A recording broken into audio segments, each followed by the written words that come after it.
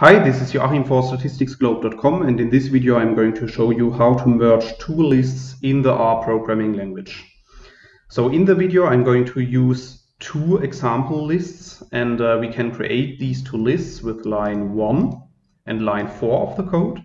So if you run line 1 of our code, you will see that a new list appears here at the top right of our RStudio.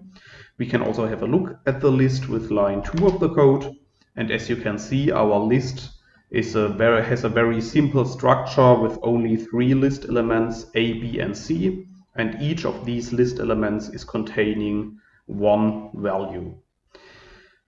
With line 4 of the code, we can create the second list, and as you can see again here at the top right, another list object is appearing.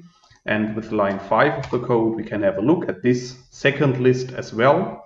And as you can see, the second list has also 3 list elements, A, B, and C, so the names of our list elements are the same as in list 1.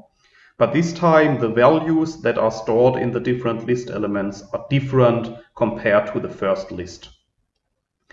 Now if we want to merge these two lists, we can apply the map function, as you can see here in line 7 of the code. And if you run this code, you will see that another list object is appearing here at the top right. In this case, we call it list12.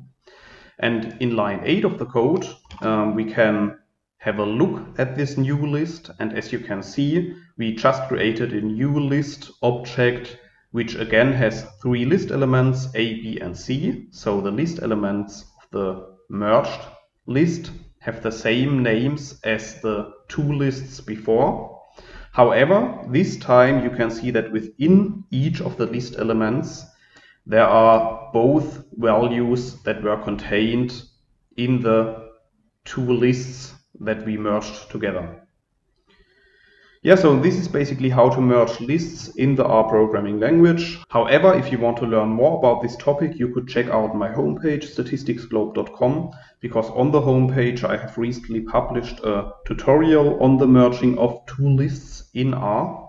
And in this tutorial I'm explaining the code of this video in some more detail. I will put a link to the tutorial in the description of this video, so you can check it out there. And also, if you have liked this video, of course, I would be very happy if you leave me a comment, and don't forget to subscribe to my YouTube channel for more R tutorials in future. That's it for this video. Thanks a lot. See you next time. Bye bye.